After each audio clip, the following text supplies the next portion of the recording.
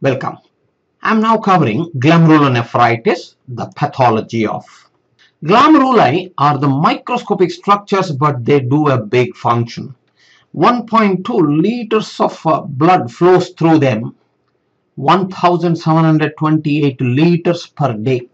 The glomerular filtrate 180 liters per day. Much of it is reabsorbed, leaving about 1 to 2 liters of urine per day. And because of its filtration capacity, it traps large proteins, particularly antigens, antibodies, immune complexes, toxins. So glomerular injury is common, also due to drugs. Whenever there is antigen antibody complexes deposited there, it activates complement system and it causes the damage, inflammation, cytokines. Now, clinically, to understand the two major types of glomerular damage. The minor damage to the podocytes only, without inflammation, leads to only pure albuminuria, selective proteinuria, nephrotic syndrome, and major filter damage leads to inflammation.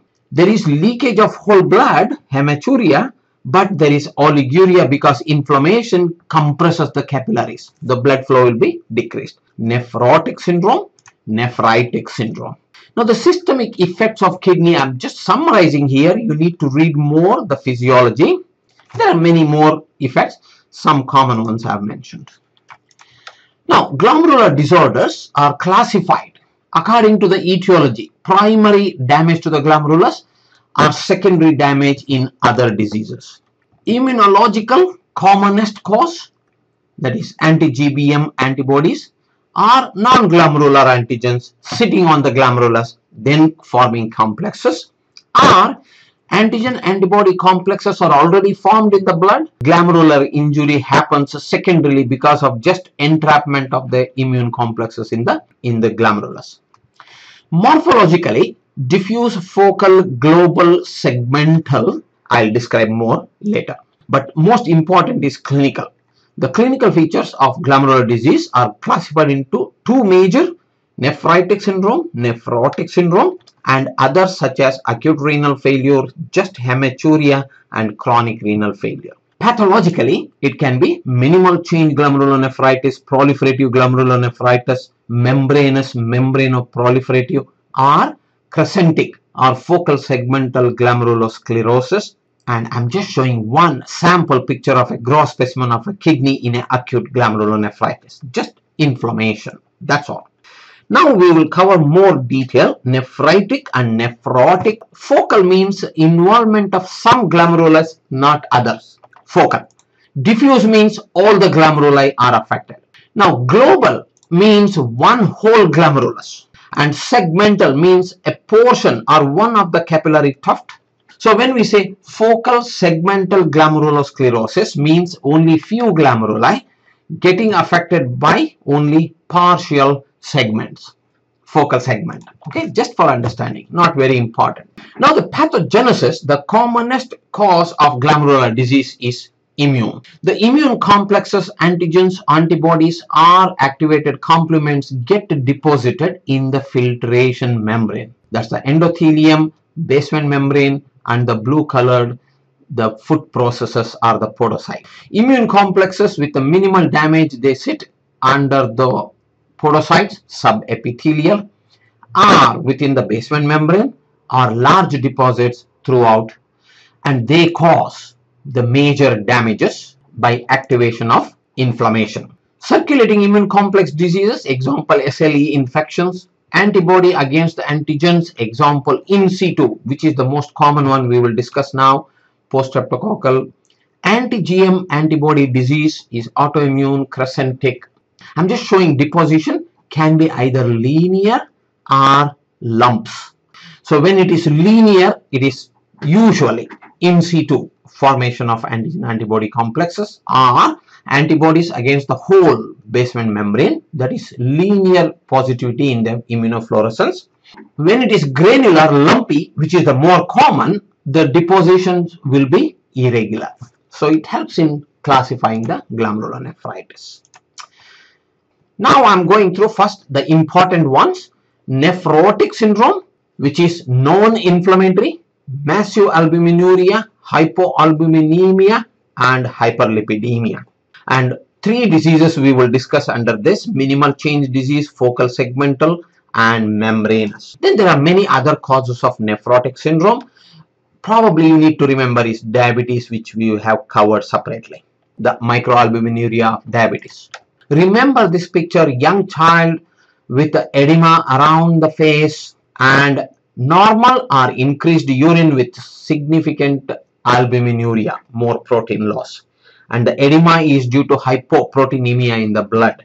So now the first common one, minimal change glomerulonephritis. So this is the classic case, the commonest in children. It's also known as nil disease or lipoid nephrosis. 80% cases of nephrotic syndrome in children are this minimal change disease. Etiology unknown, idiopathic, but there is destruction of podocytes. Only seen under electron microscopy. So by normal microscopy, routine microscopy, there is no change. It looks like normal glomerulus. Okay, just a normal glomerulus when we see patent capillaries. When you see patent capillaries, that means it is normal. So in the laboratory, albuminuria, lipiduria. So clinically it is nephrotic syndrome, usually following a recent upper respiratory tract infection in about 30% children. Spontaneous remission in majority, it recovers, but some may progress to chronic renal failure or focal segmental glomerulosclerosis. So further damage. Now this is the normal electron microscopy of the basement membrane. Okay, these are the podocytes, that is the endothelial layer.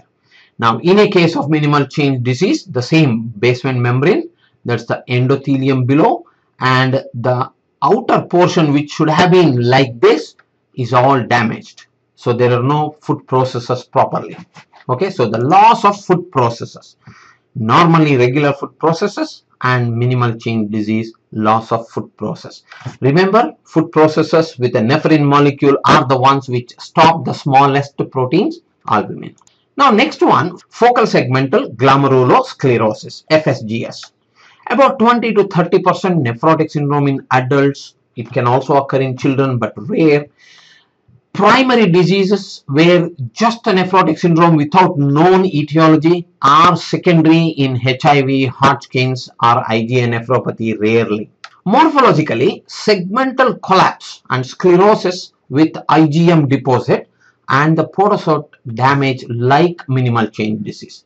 But unlike minimal change, here the glomerulus does not appear normal. There is segmental, focal, only few glomeruli. Segments of the glomeruli become sclerotic, means there is deposition of the fibrin and there is no blood flowing in that area.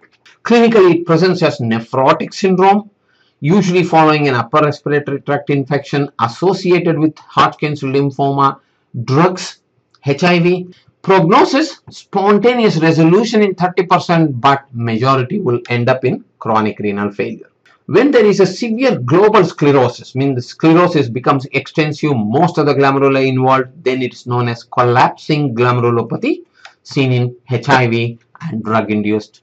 So, focal segmental involvement, nephrotic syndrome. Now, membranous glomerulonephritis is the common. Membranous glomerulonephritis is more common in adults. Nephrotic syndrome. Primary type is autoantibody to podocyte antigen, but secondary types are seen in more common all autoimmune disorders. Hepatitis B virus, infections, SLE, malignancy, gold, that is heavy metal poisoning, drugs, particularly anti-inflammatory. Pathogenesis is development of autoantibody against podocyte antigen, activating directly complement without inflammation, a peculiar situation in this. So only proteinuria, no inflammation, but the deposition of antibody is so strong that the whole glomerular capillaries appear like thick wires. So we call it as wire loop nephropathy. Okay, membranous. Clinically, it will be nephrotic syndrome, but unlike the childhood type, here the protein urea is non-selective, means both albumin and globulin will be there because of the slightly increased damage. And they may have hematuria, and usually they do not respond to steroids. Morphology, wire loop, thick basement membrane, subepithelial humps of IgG and C3. with effacement or loss of food processes. That's why proteinuria. And there is some damage to the basement membrane. That's why globulins are also leaked out. So when we see electron microscopically, there is these black deposits of immune complexes under the epithelium and the loss of food processes there. So it is in adults, 40% continue to become chronic renal failure, but good recovery is there in children, membranous. Now, although it is hump deposits, under microscopy, it looks like uniform because it gets integrated into the protein of the basement membrane, and the basement membrane gradually becomes thick. And that appears as wire loop. Membranous glomerulonephritis. Very common in adults, in all autoimmune disorders, drugs, infections, HIV. Now coming to nephritic syndrome. In nephritic syndrome, there is oliguria, hematuria, azotemia, hypertension, and minimal non-selective proteinuria. Again, three common conditions I am discussing here: post-streptococcal proliferative glomerulonephritis, IgA nephropathy or Buerger's disease, and rapidly progressive glomerulonephritis. And I just put a picture of a SLE patient. That's all. But now remember, SLE can produce nephrotic syndrome, nephritic syndrome, and rapidly progressive glomerulonephritis. All can be possible. Now, the most common in children is the acute post-streptococcal diffuse proliferative glomerulonephritis. So, it is one of the autoimmune diseases induced by streptococci. Think of rheumatic fever, also another one, what we covered in term 1. So, it is also known as post-infectious glomerulonephritis in children. It is an autoimmune, again the same gas bacteria, but type 12, which is a nephrogenic species. But it can be caused by other bacterial infections and viruses, but rare. Commonest is streptococci. So the pathogenesis, 1 to 4 weeks after the infection, in situ immune complexes are formed in the glomeruli, C3 and IgG coarse deposits, 1 to 4 weeks. And there is inflammation now. So it activates inflammation, neutrophils come in, and the proliferation of the mesangial cells, it becomes inflamed glomeruli. And that inflamed glomeruli compresses the blood vessels, capillaries, so not much of urine is produced, so oliguria. And because the damage is big, there is whole blood leakage. So patients present with hematuria. These are the RBC CAS and neutrophils. Non-selective proteinuria and decreased serum complement. So hypocomplementemia, decreased C3. Hypercellular glomeruli with neutrophils and collapsed capillaries. And that's why nephritic syndrome. Children, post-infectious period, present with fatigue, headache, hypertension, edema. So I'm just showing the picture of a normal glomerulus compared with a post-streptococcal glomerulonephritis. Observe the difference. Capillary lumens are not seen here. Plenty of cells. Many of them are inflammatory cells. The second one is IgA nephropathy, Buerger's disease. It's a common cause of recurrent hematuria. So just hematuria, which is very common in young males, more common in Asia Pacific countries, usually following infections, but it is a congenital disease. It is due to abnormal IgA in the body, antibody formed against glycosylated IgA, and this immune complexes get deposited in the mesangium. So it is common, genetic, IgA, familial. In case of celiac and liver disease, it's known as secondary IgA nephropathy because of lack of removal of IgA in the liver. IgA containing immune deposits within the normal glomerulus, leading to thickened, bigger glomeruli with more protein in the mesangium. And by immunofluorescence, you will see IgA deposition. It produces episodic asymptomatic hematuria, usually following infections. Microscopic hematuria in 40% and visible or massive hematuria in about 40%. Renal failure occurs in about 10%. Now I am showing an IgA nephropathy progression starting from focal to diffuse to total destruction of the glomerulus. So that's how it progresses. 60% cases only partial and they improve, whereas in about 40% they go into chronic renal failure. I'm just mentioning other causes of asymptomatic hematuria. Important is also think of diabetes. I have not written here. SLE, vasculitis, polyarteritis, Henoch-Schönlein, purpura, bacterial endocarditis, infection, septicemia, exercise hematuria. All these can be differential diagnosis for a hematuria asymptomatic. Okay, now rapidly progressive glomerulonephritis. This is not a separate condition. It's also known as crescentic glomerulonephritis.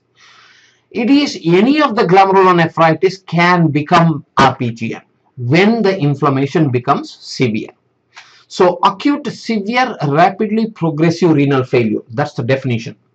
What happens is that so severe inflammation within the glomerulus, the inflammatory fluid and cells get excreted out from the glomerulus and it gets deposited within the glomerular Bowman's capsule, and that leads to that crescentic formation of inflammatory exudate. So these are known as crescents.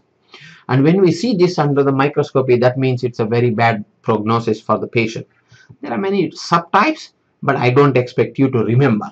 And usually they progress to chronic glomerulonephritis and end-stage kidney very fast. So with a poor prognosis. So showing a picture of RPGN, only concentrate on the glomerulus here now. What you're seeing is a crescent, inflammatory cells, compressing the glomerular capillaries. So blood doesn't flow through and this glomerular becomes non-functional. So epithelial crescent and a collapsed capillary, that is RPGN. Nephrotic syndrome, oliguria, hematuria, decreased GFR, edema due to salt and water retention and activation of renin with hypertension. Nephrotic syndrome is pure proteinuria, only protein, usually albumin, so massive albuminuria, hypoalbuminemia, and edema is because of decreased albumin, that is osmotic pressure. Hyperlipidemia, we don't know the reason, but it happens, and lipiduria, lipid in the urine with the protein cast in the urine. Here it is RBC cast. Oliguria, hematuria, here polyuria, albuminuria. Now the progression of glomerulonephritis, most of the glomerulonephritis they heal. Okay, so post streptococcal 99% heal, only 1% goes into chronic, whereas 90% of crescentic or rapidly progressive glomerulonephritis becomes chronic. Minimal involvement of the glomerulus, moderate or severe involvement of the glomerulus, and total involvement of the glomerulus leads to total end-stage kidney disease here. Note the GFR measurement and different values in the 4 different stages of kidney failure. And also note that many of the other glomerulonephritis become crescentic and then it gets into chronic glomerulonephritis. Okay, thank you.